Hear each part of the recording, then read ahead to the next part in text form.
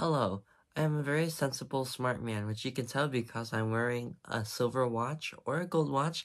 Either one, it doesn't matter because I'm smart and I know what I'm doing. But I just closed on a deal on a house and I think you're gonna love it. Let me show you. And this is the crib. Yeah, I know it's pretty dinky and weird. I know.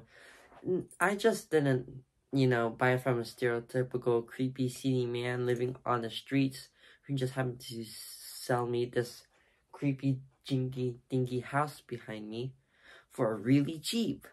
And if that's not dangerous enough, he also gave me a set of keys, one of which is, I think, the house key because it's irregularly shaped and it looks really creepy.